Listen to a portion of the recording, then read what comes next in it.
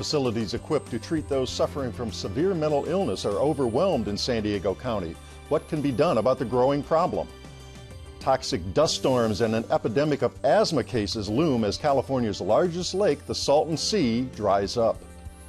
And residents in an affluent neighborhood west of Lindbergh Field are furious, believing that the planes overhead are about to get even noisier. I'm Mark Sauer. The KPBS Roundtable starts now.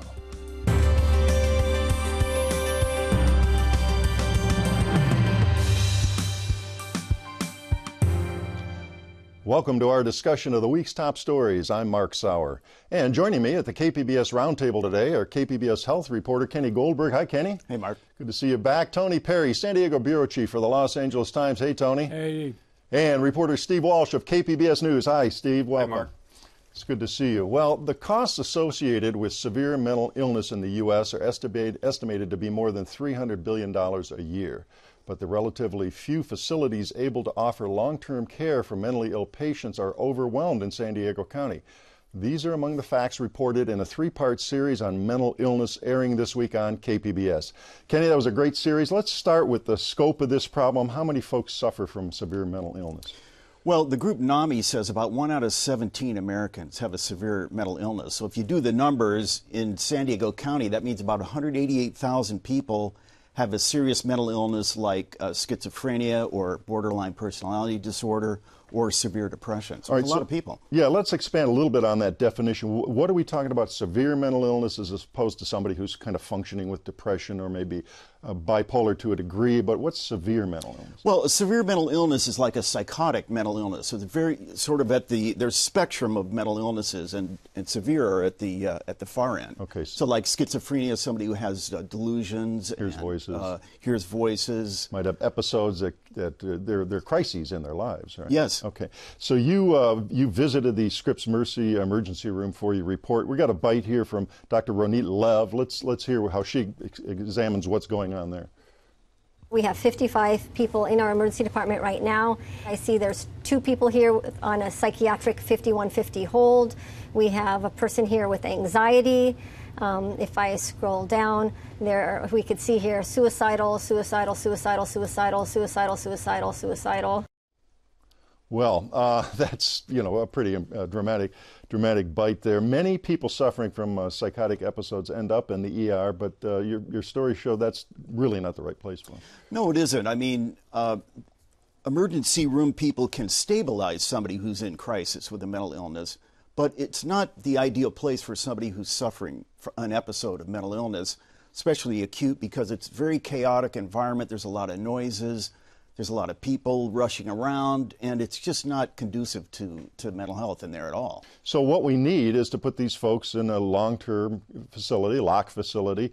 How many do we have, and how many do we need? There's quite a shortage. Well, we have total in the county, because they just added capacity a few months ago. We've got, I think, just under 200 long-term care beds. Now, there are other facilities like board and care homes for people that have severe mental illness, but they have to be a little bit more high-functioning to stay in one of those places, because they're usually not locked. And some of them, if they're licensed, do offer medication, but there's no other treatment. There's no group sessions. There's no therapy per se, anything like that. So, Tony? First, let me second Mark's comment. Great reporting. Thank you. Important reporting. Now, it does seem, as I read your excellent work, that once again, San Diego County has a social problem, health problem, that needs surgery. What we have is Band-Aids. Is that cutting to the chase too much? Have we just flopped on dealing with this societal issue? I don't think we flopped, but it hasn't gotten the attention it's deserved, I think. But it's not only in San Diego. It's not only a problem in San Diego. This is statewide. There's a real problem with a number of people with mental illness, and we just don't have the resources to take care of them, despite the fact that 10 years or so ago we passed Prop 63, the millionaire's tax, which gives special money for mental health services, and I get into that into Part 3. But this money, which is a lot of money every year for the county and other counties, can't be used to supplement existing services. It has to go to new programs. It has to go to programs to prevent mental illness, to intervene early in people with mental illness. So it's a matter of resources, it's a matter of priorities. But the county to its credit, is trying to do what it can. So who's on the front lines here? Would seem as if police officers are dealing with this issue day in, day out. How does it impact them, and is there any hope in sight for them? Well, as you were saying before the show started, the calls to service in San Diego Police have skyrocketed in just the past year from mental illness calls. They have these things called PERT teams that go out with the San Diego police officers, where there's an actual mental health professional that takes a ride along with the officer in their car, and they go to mental health calls and try to diffuse the situation, try to get somebody help, try to get them in treatment. So the police department is reaching out too, but it's a problem that hits all parts of society, not just the police. And we're getting more patients than before, and you report in your story that's because of the Affordable Care Act. Well, that's one theory. I mean, we've got millions of more people in California now that have insurance thanks to Medi-Cal, and so they're accessing the healthcare system. Many of them, believe it or not, just don't really know how to get a doctor, how to get care. So the first thing they do is they show up in the emergency room. Never had insurance before. Right. Now, do those with severe mental illness, do they get better with treatment? Does it work? They do. If they get proper treatment and they're diligent about it. When I visited the county's main long-term care facility in Alpine, the director there said even the severely impaired do improve. They don't improve necessarily to the point where they could function independently and take care of themselves, but they do get better. Why Alpine? Is that? Are we trying to keep these folks as far away from their families as possible? Alpine? I don't know. It's a private facility that the county contracts with. It happens to be there. It happens to be a very calm setting, relaxed, and they have the facilities. As to historically why they chose to put it there, I don't have any idea. Steve? No, bottom line, Kenny, does this mean that people who are suicidal might just end up back on the streets after visiting the ER? Oh, certainly, because you see, the ER is only one part of it, and then they have to be discharged someplace, hopefully to a place that can give them more acute care. But the acute care hospitals are pretty full. And then if somebody needs long-term care, they have a deep psychiatric illness, it's just not manageable at the present time, they have to get long-term care. So they're almost at capacity every place in the system, and that's one of the issues.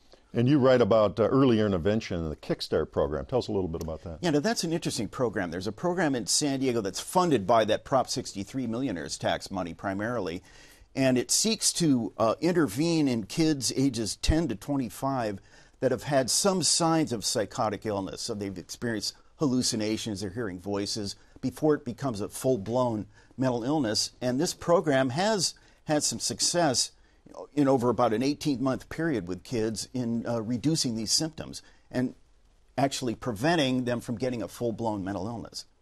What do county officials say? I mean, is there any help on the way? Is there more money or more staff that we can apply here? Well, the county has a lot of Prop 63 unspent money, more than $100 million that's unspent. Well, it sounds like a whole bunch. I mean, why aren't we spending and using it? Well, because, again, that money has to go to very specific programs. It can't supplement existing programs. It can't fill budget holes. And there's a very rigorous process to get programs approved for this money. It's a very rigorous process. All right, in the time we had left, I did want to kind of throw open one question here. We're having somewhat of a national debate on severe mental illness here because of all these mass shootings we've had, more than one a day this year so far. 4 people or more killed. It's remarkable, the numbers, of course. And I'm hesitant to say that I know most people with severe mental illness are not violent people. The studies have shown that. But what about this national debate? Can we get some help for folks? I mean, how do you predict human behavior? It's such a conundrum, this problem facing society. Right. You can't predict human behavior, but I think this speaks to an overall problem that we're just not taking care of people with severe mental illnesses. It shouldn't get to that point. Right. Where someone is so disturbed that they feel their only option is to kill other people. Act out. I mean, and in a society where we have, as we well know, access to guns and high-powered guns. Or they do something that puts them near police officers with guns, and we have an officer-involved shooting, and then we have a controversy. Right. We have one going now, as we know.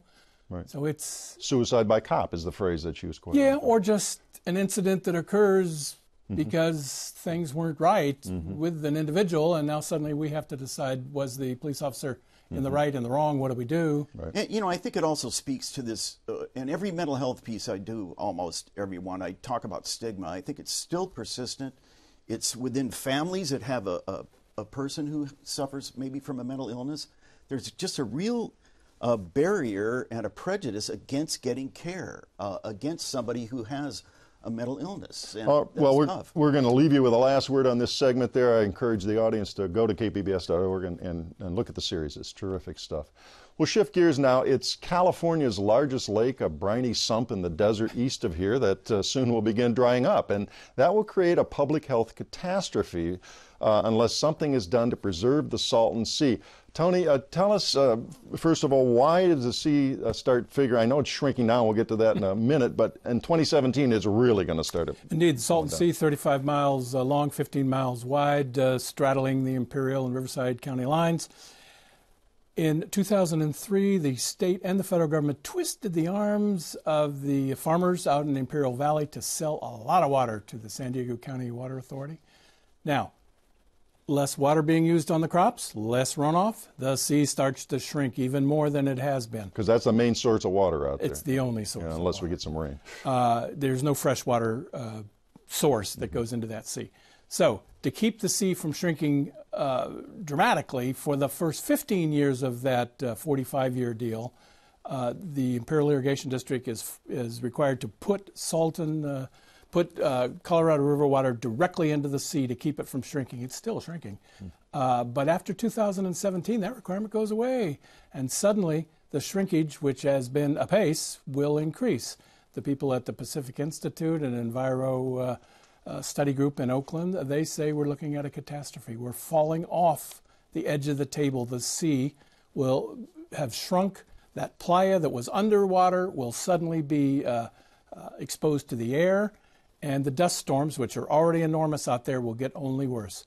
Dust storms with things in it from pesticides through the ages that were used on the crops that went into the sea. Suddenly the playa is exposed, the wind comes along, and the asthma rates and the emergency room admission rates, particularly for children in the Imperial Valley, are astronomical. They're already gone up, and they're going to go way up if there's nothing. Indeed, and I talked to the man who's recently been hired by the state to take over Salton Sea planning, and he said it's an environmental catastrophe. It's an environmental invalid out there. And he says the dust storms today are like a Midwestern snowstorm, except it's particles, and it's going to get worse. Or the Dust Bowl, you speak of the Midwest. Let's talk about 10 years ago, the state promised to do something about it. What were the plans and what's been done? In 2003, again, the farmers really didn't want to sell their water to San Diego County Water Authority.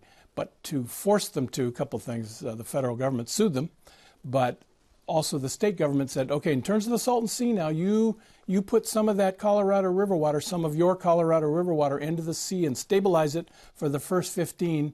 We'll take it from there. Well, here we are almost 15 years later. They're not taking it from there. And the state has not taken it from there because, let's be candid about it, it just doesn't have the political push of San Francisco, the Delta, right. Even the Central Valley. It just doesn't.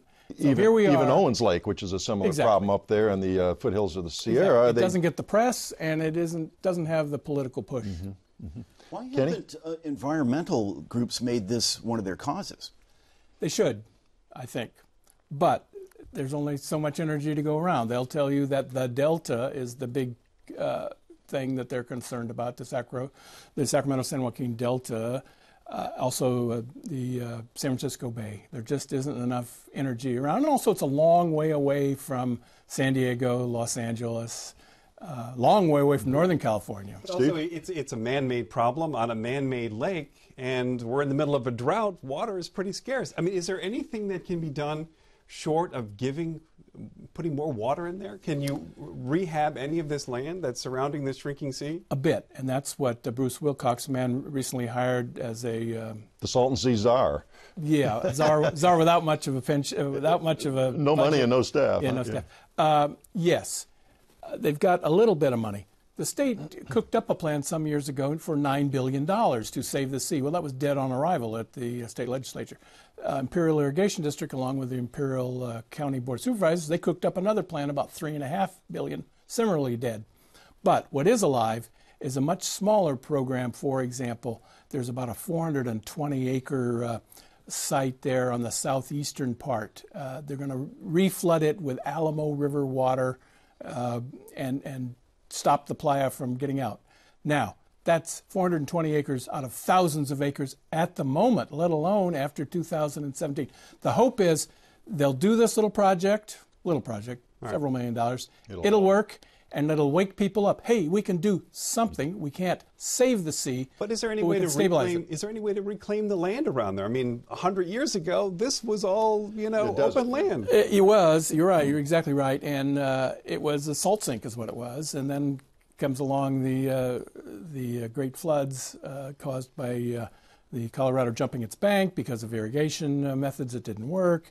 But returning it to what it was, I think, is tough. Also, leaving exposed to the air the playa, that white dust, with all the health downside and with all the economic downside.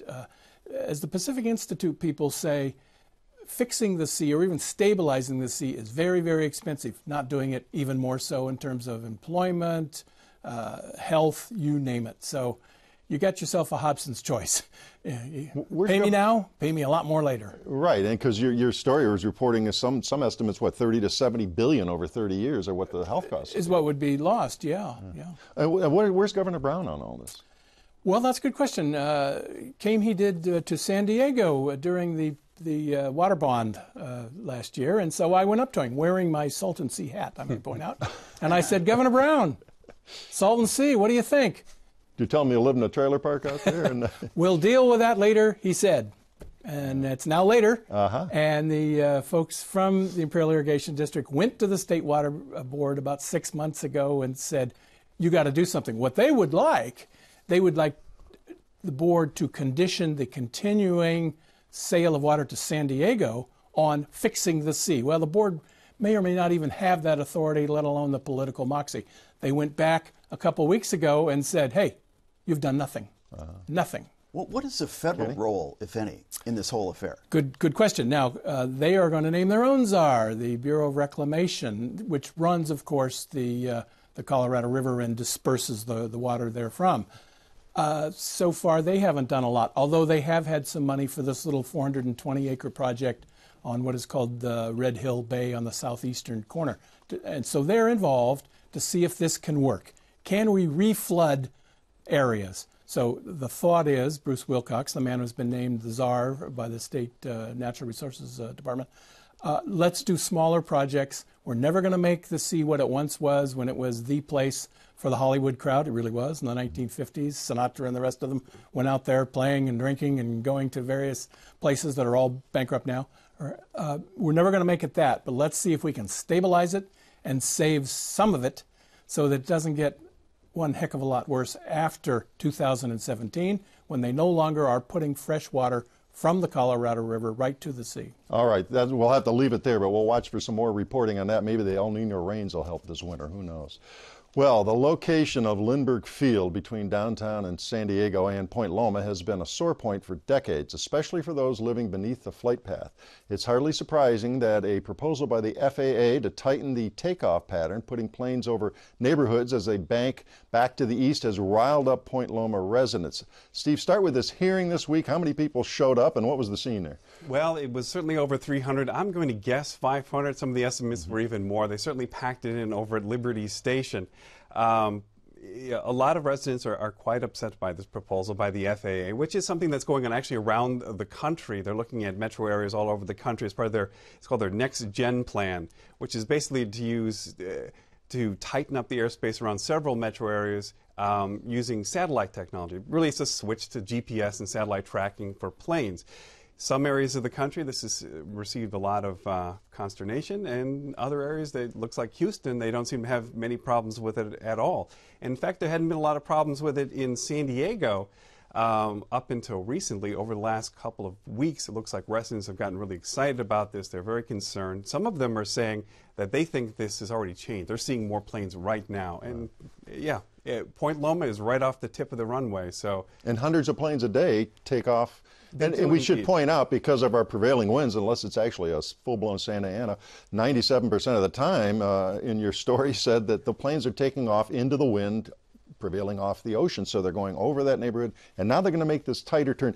Explain to the listeners exactly what we're talking about. They're not going to swing so wide out over the ocean west, right? Right, because they can tighten up these this airspace. They still go out over Ocean Beach, and most planes traveling east go bank out over the ocean, swing around. They swing out right now past Point Loma, the tip of Point Loma, and then come back and start heading east.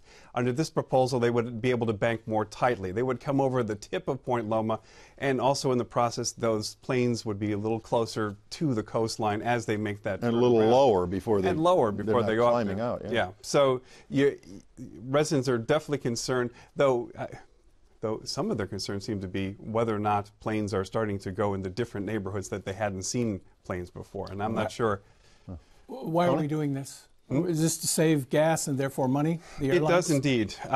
Looks like nationwide, the Next Gen plan is supposed to save some like 648,000 nautical miles annually, about 3 million gallons of fuel, and carbon emissions cut by 31,000 tons a year. Of course, this is nationwide.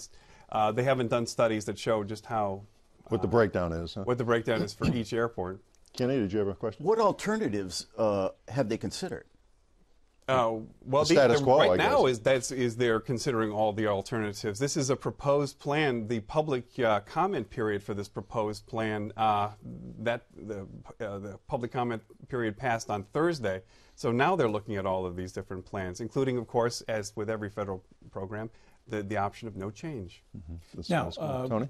FAA is a federal agency. It is. Can our robust San Diego congressional delegation do anything about this or not?